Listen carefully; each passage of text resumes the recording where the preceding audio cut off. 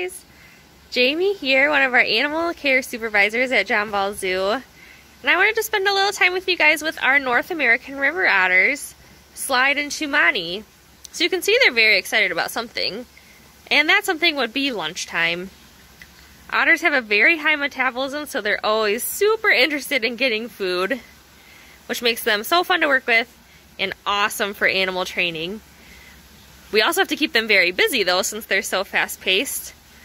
So in a little bit I'll show you guys an enrichment device that we like to use different varieties of for our otters, just to keep them busy and having to work and forage for their food.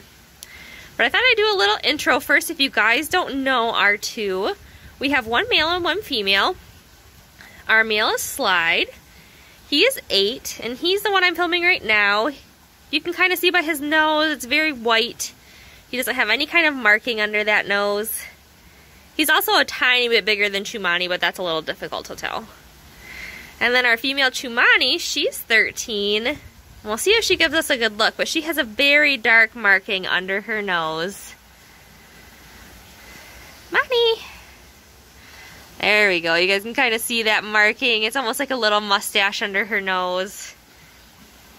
Lots of otters have identification marks like that. They can vary, but they can change with age too. But these two have had no marking and that nice little mustache for quite a while. So that's how we usually tell them apart visually. They have different varied personalities as well, but that takes a little bit longer to get to know them. So Chumani came to us from Connecticut's Beardley Zoo when she was just about 1. But then she's been here for the rest of her life, so about 12 years now. And Slyde came to us before he was even 1. We got to experience his first fun in the snow. He came from Detroit. And with that first snow, he definitely lived up to his name, sliding all around. They almost look like little snakes in the snow. They don't use their limbs, and they just kind of roll and paddle around in the snow. You guys can see as they're swimming, and maybe later when they get their food too, because I'm hoping it will sink a bit, that otters have some great adaptations for finding their food and actually being able to hunt things down. So they have that big otter-like tail that they swish back and forth like a big propeller.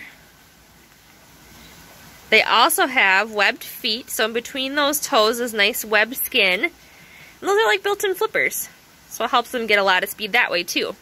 They have really smooth torpedo-shaped kind of bodies that helps them glide through the water.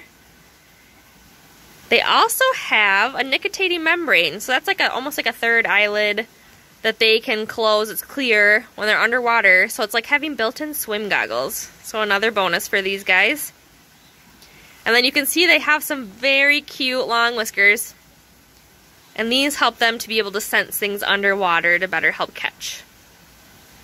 So lots of cool adaptations. North American river otters could be even found if you have a pond or a bigger stream in your backyard. They're on the Grand River. They've been spotted there. Anywhere that there's really good, clean water that they can have the prey that they need to find to survive, you'll find otters. So they're a very good indicator of a nice, clean watershed. And their populations did decline back in more like the 60s and 70s due to a lot of hunting for their fur, and then people kind of getting rid of habitat and not paying attention to that. But they are a nice true success story. People paying more attention to watersheds and keeping them cleanly, reintroducing the species back in out west. They've done great. So there are plenty of river otters out there now, but they still do monitor populations. Alright, I think we've made them wait long enough. They've been pretty patient for otters. But I wanted to show you guys one of our enrichment devices that we use are called puzzle feeders. So they come in a variety of different shapes, different size holes, different colors, everything. We can put some of their normal food diet, which they get fish every day for lunch. The fish can change, but today it's smelt. And then that way they have to work to get them out. Now, looking at the smelt and looking at the size of those holes, it's not going to be nearly as challenging as I had hoped for. So today I thought maybe after we put the smelt in, we can kind of stuff some leaves on top to hopefully better block those holes. And I always like to kind of freestyle scatter some fish too, so that they have to wander around and it's not all concentrated in one spot. So we'll do a little bit of both today. That way hopefully you guys get a chance to see them swimming underwater in the pool too. They're pretty fun.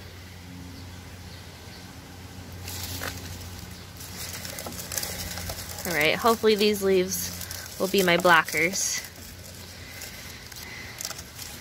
The keeper that cleans tomorrow will have to forgive my leaves in the pool for this enrichment.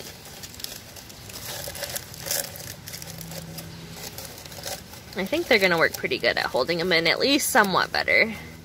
Otters are great at figuring how to get things out of these though, especially when food is involved, so probably still won't take too long.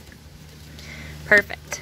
So first we'll scatter these little extra fish in, see if we can give you guys a chance to watch them underwater. They're pretty charismatic. You can see they're definitely ready.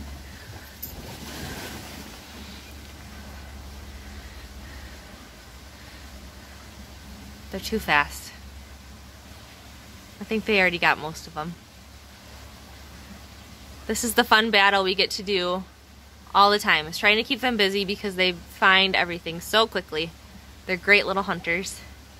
A lot of people think they're so cute and they would want one as a pet. No, not good pets. Because they eat a lot, they also do poop a lot. So lots to clean up. They look cute and friendly, but they are natural predators. They are carnivores. They have very sharp teeth and are very quick. So definitely not good pet candidates. All right, we'll see what they think about these.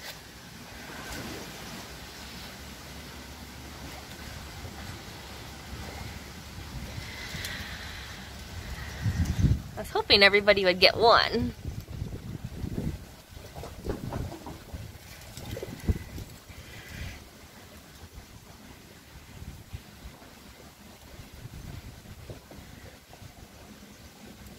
So they tend to have different styles of approaching their puzzle feeders.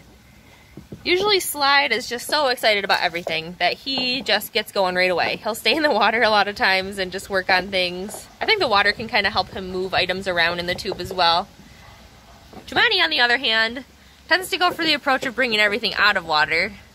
I think some of this is so she can better guard things from Slyde and she makes sure that she's getting her part, but I think she's also kind of figured out her own way of dealing with things on land. Looks like he got some, but our leaves are doing the trick for now.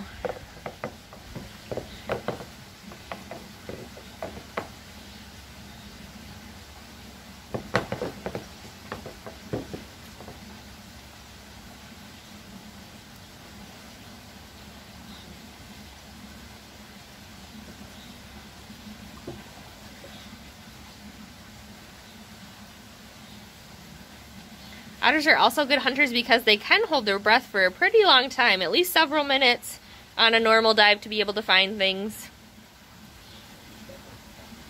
I think a record might have been reported of 7 or 8 minutes, but that is definitely not the average dive.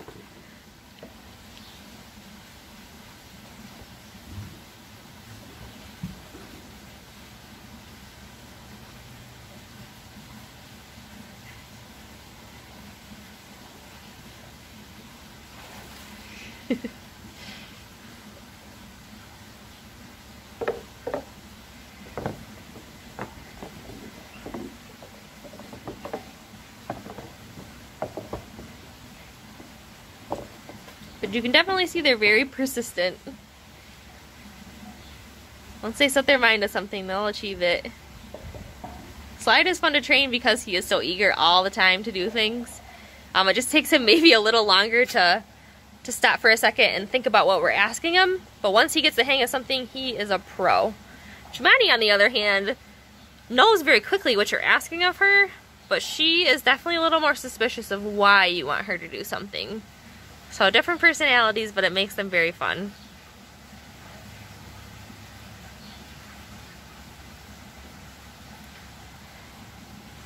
Alright, well hopefully you guys enjoyed today's otter talk and enrichment. Do your part to clean up waterways so species like this can be around you in your own backyard, in your own town. And we really look forward to seeing you at the zoo soon.